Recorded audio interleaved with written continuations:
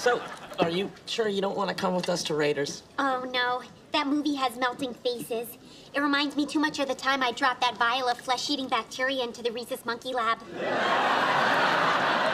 Besides, Penny and I are having a girls' night tonight. Girls' night? What does that entail? Well, you know, girls get together, hang out, share girl talk. I'm a girl. Oh, well, maybe you can join us. I'll ask Penny. No need. Penny and I are very close. You are? Yes. In fact, our menses are synchronized.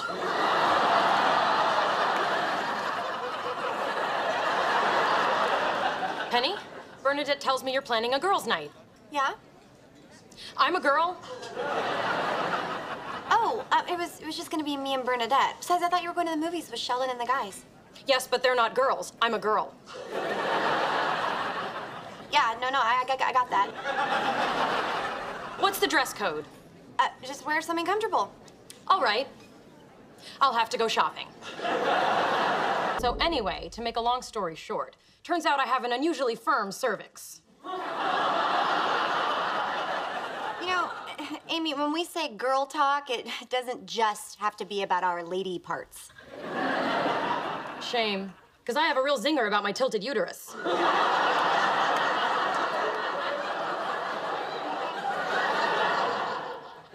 Penny, your nails look great. Oh, thanks. I found this place in Alhambra. It's in a woman's basement. I think it's a front for human trafficking, but they do a really good job. A colleague of mine did her graduate thesis on the fungus that grows on improperly sterilized manicure implements. Well, don't tell me that's not girl talk. So, where should we go tonight? A bar? A club? A movie? Or we could just stay here. Yes, and continue to bond. I have a feeling that after tonight, one of you will become my best friend forever.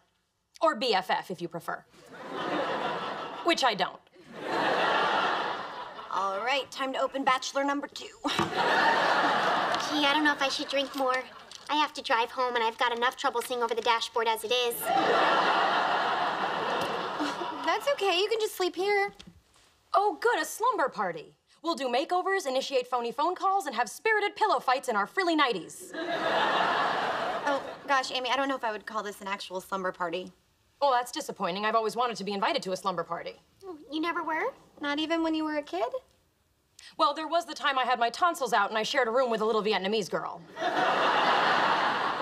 She didn't make it through the night, but up till then it was kind of fun. Okay, well, I guess we're having a slumber party. Pillow fight! The mystery that all started with a big bang.